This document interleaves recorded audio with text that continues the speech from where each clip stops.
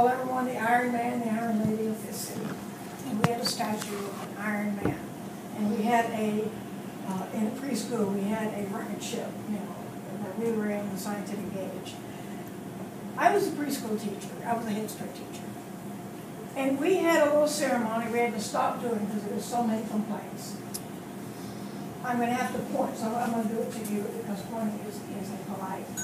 I, as this white lady with all these little black children, would go down the neighborhood and we would see a black man and we would say, all in unison, there goes one! An Iron Man of this city! Well, it scared them to death. The FBI was coming after them. We had to stop. But everything we did was, you're an Iron Man, you're an Iron Man. And we were a little insensitive on some things. It scared them to death. You remember Charlie in Fifth City? I mean, he said, you got to stop doing that. You cannot go around saying, there he is. But everything we did had to do with, you can change, you can have a choice, you can work together, and you can do it. Now, there are two kinds of image changes. We've all put it in one. One is the attitude, the self-image that most of us are used to. And the self-image change was really life, past, future, self. The self-images, the four self-images we dealt with were, I worked with kids who were also out of jail and Native Americans in Arizona, and they drop the F-bomb all the time. And what I tell them is, I don't care that you say that, but it's a word of violence. What you're saying is that life sucks. And if that's your lens, that life sucks, then everything you do is going to be because life sucks.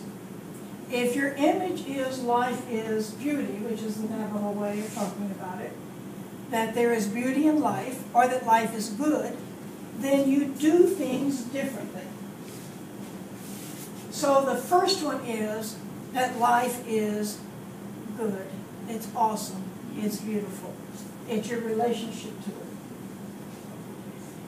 Then the past. I will use the Native American, even though I'm supposed to be doing the old stuff, but this is all the newest.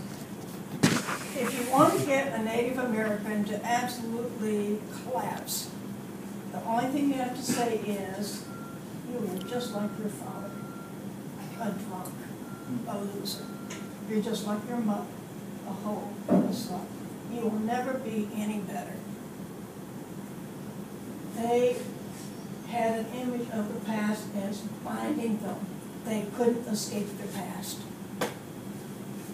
And so we created the image that your past is okay.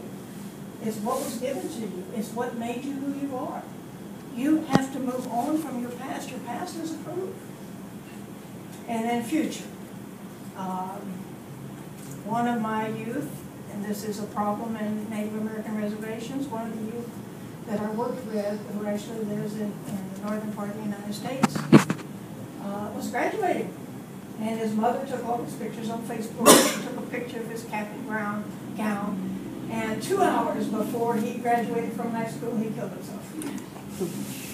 And we're still dealing with that suicide. Teen suicide for Native Americans is the highest rate of suicide in the United States is with Native Americans. And part of it, we believe, it's a dead end after you graduate. Native Americans don't usually go to college. They can't get a job. When you're 18, you graduate from high school, end of life. It's a dead end. So the images that we dealt with all the way back to Fifth City to Arizona is your future has possibilities. You are capable of moving forward. So the future is open. And then the worst of the worst. For natives, for Dene, hell is not a category. They do not have hell in their religions. Hell doesn't exist. But they all use the word hell, as in, I'm going to hell. One of the sayings is, you so bad that not even hell will accept you. I am rotten to the core. I am a nothing. And the image, and therefore the act like losers, the image has to be, you are a, what, precious, cherished, awesome human being, and you have the same right as anybody else to decide to be who you are.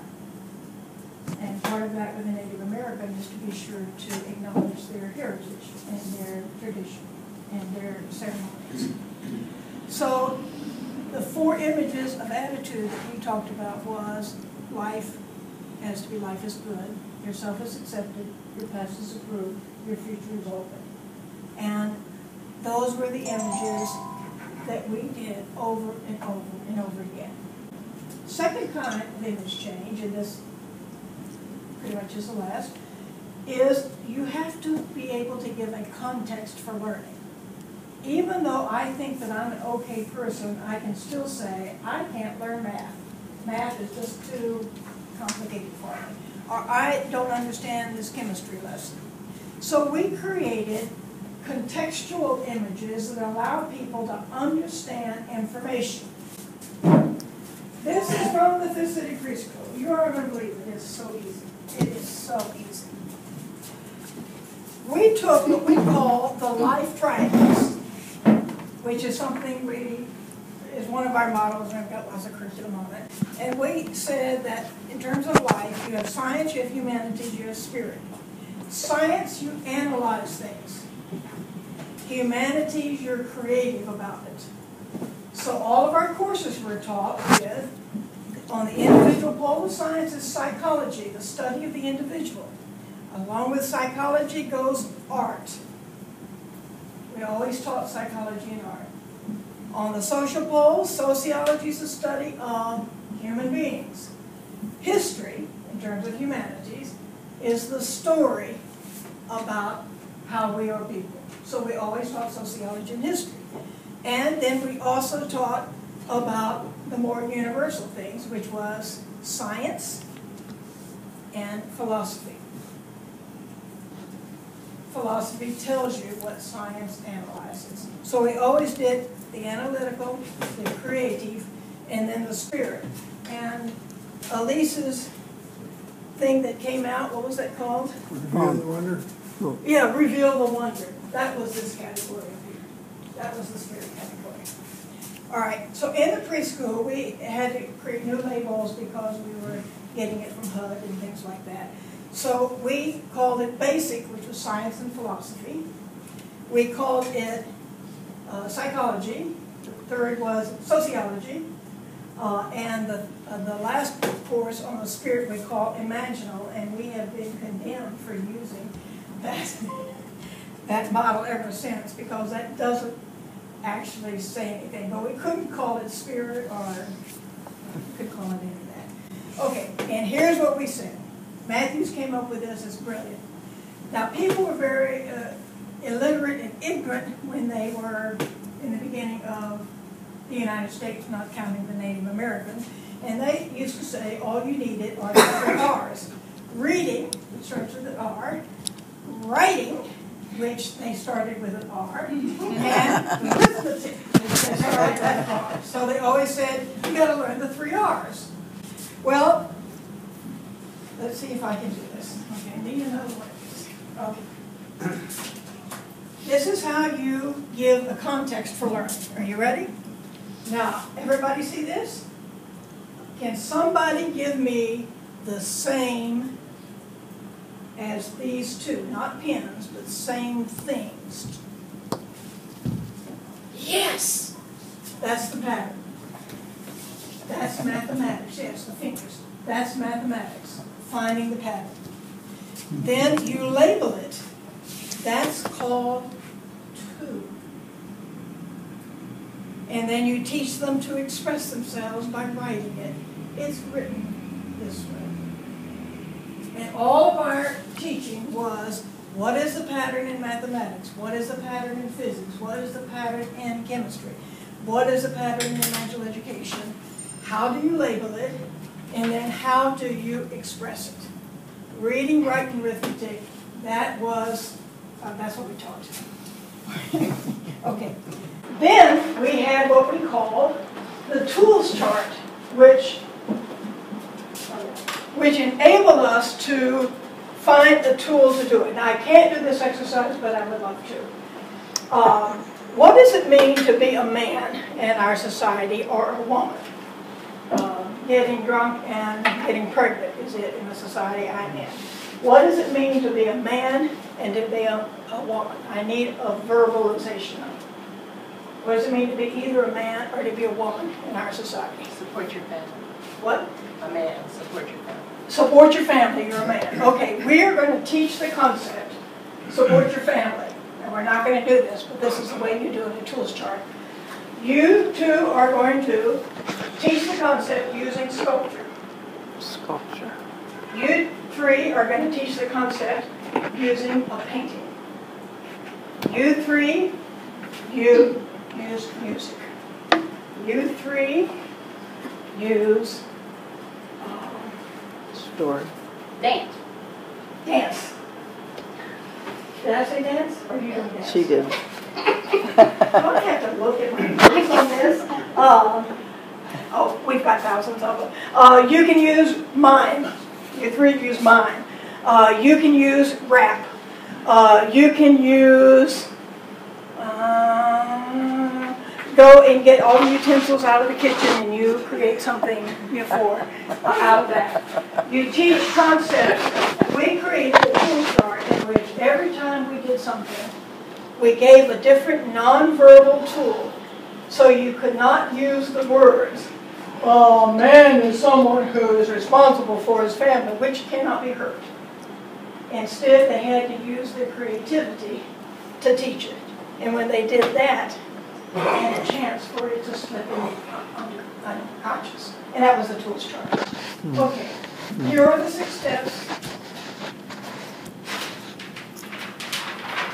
for all of you to teach, not to teach, to shape images. And Elise and I use the word shaping images rather than changing because it's a long-term process. Okay. What's the old behavior? What's the old image? Know your group. What's the new behavior you want? What's the new image that underlying it? What's the process of change you're going to use? And everything that Elise taught us about those processes, that's what we're talking about. What are the tools we are going to use to do it? What are the messages, once an image is changed, messages reinforce it. So what are the messages that are going to reinforce that image? And then how are you going to evaluate the progress so that you know that image is getting shaped? This is a lifelong issue. And I don't know about you, Terry, but when you do your staff meetings, there is always images that are shifting. And what we have learned about being intentional is we decide before we go into a meeting what it is that we intend to shape. So, what questions do you have of anything